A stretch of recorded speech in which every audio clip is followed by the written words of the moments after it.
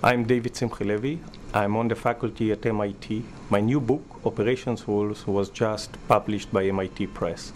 The book is focused on the link between operation strategy and customer value proposition, as well as framework, concept, and rules that companies can use to align the two while addressing today's business challenges.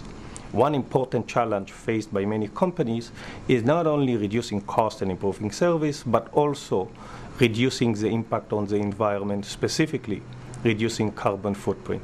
In that respect, logistics is a large and growing emitter of carbon dioxide.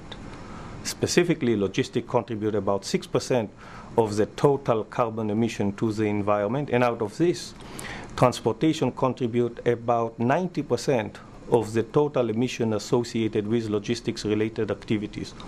More importantly, different mode of transportations have different emission efficiency, with rail being 6 times more efficient than truck, and ocean transportation being almost 50 times more efficient in terms of carbon emission than air transportation.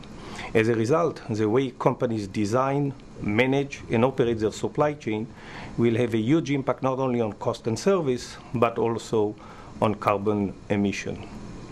Therefore, the large portion of my book is focused on strategies that companies can use to improve business performance while reducing carbon emission.